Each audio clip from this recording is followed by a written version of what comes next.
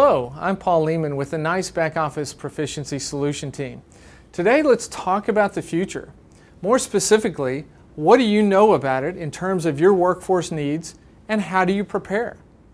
In many back office environments, workforce forecasting and capacity planning is still done manually using Excel sheets.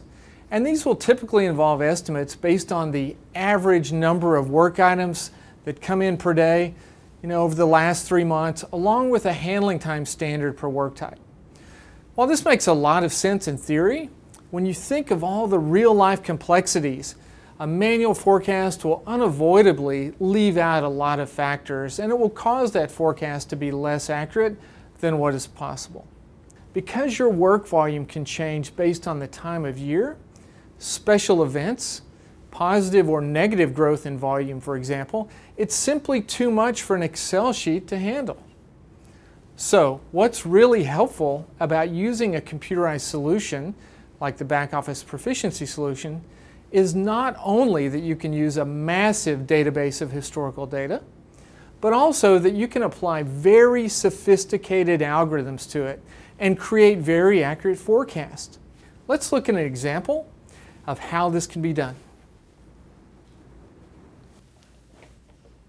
Okay, so what you see here is our personnel planner capability, where we have our forecast for the account maintenance work type for 2016. And you'll notice that in this first column you'll see every month of the year from January to December 2016. And then we have our forecast of how many work items we plan to receive every month. And that's taking into account all of those great real-life factors such as growth rates, seasonality, rates of change, those type of things. We have a second level of forecast in our work items handled, and that's how many work items we plan to handle based on the staffing that we have today. And you'll notice that's over here in the actual FTE column. So we have 11 people in our back office today handling the account maintenance. We take into account the average handling time that's planned and your service level goal, which is 4 days here, to calculate how many staff are actually required to meet that service level goal. And based upon how many staff you have, we actually show you how many of the work items we plan to get completed during that month, and then the backlog, which shows you how much work will go to the next month. And so we also, if we slide over here to the right, here's where we have our capacity planning, which lets you see how many people you are plus or minus to the plan in this FTE requirements column. So for example, I need 11 3/4 of a person for the month of February. I only have 11. So I need an additional 3/4 of a person. That's okay. We can put in new hire plans to take that into account.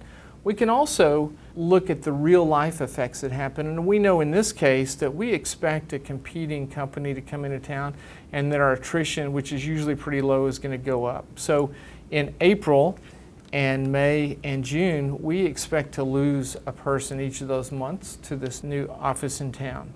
So that adjusts automatically your plus and minus of staffing. So now we can do our new hire planning. We know that we probably need to add a person in the month of February, okay? And then we probably need to add a person in the month of May, another person in the month of June, and then you'll see here in July we probably need to add 6 people because our volume is going up, and then another maybe 3 people in August. And so with that you get to see how well the plan matches the requirements. Another way to look at this that's very helpful is instead of looking at this as a grid, we can look at this as a chart, and we get a real nice visual clue as to how well our planning is going. So we can see in the blue column here how many people we actually have compared to how many we need month over month, and then the purple line shows you the over-under line, right, of how well we're staffing, how well we're plus or minus. If I scroll down, I can also see this in regards to the work volume, right? How many work items I'm receiving, I'm planning to handle every month, and my backlog. And I know that my backlog here is well under control with this staffing plan. Using the personal planner to adjust your forecast and capacity plan to the changing circumstances on the fly has several very clear advantages.